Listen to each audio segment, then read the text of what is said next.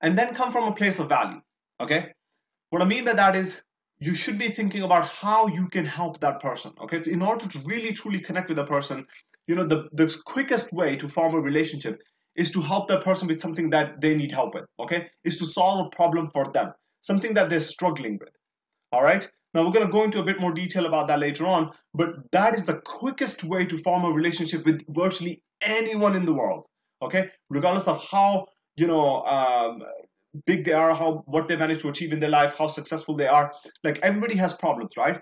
But if you're coming from a place of value, you truly want to connect with them, you truly genuinely want to help them out, you truly genuinely want to form a relationship with them, only then will you be successful in forming that relationship and be successful in networking. Okay, so you have to come from a place of value. You have to ask yourself, how can I add value to this person? Okay, what can I do for this person? Not what they can do for me, no, what I can do for them.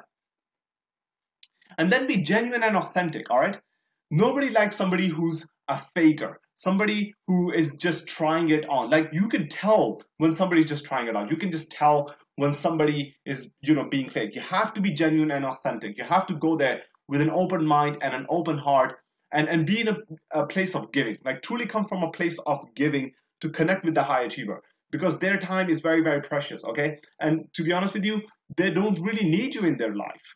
All right, because they have already achieved stratospheric level of success.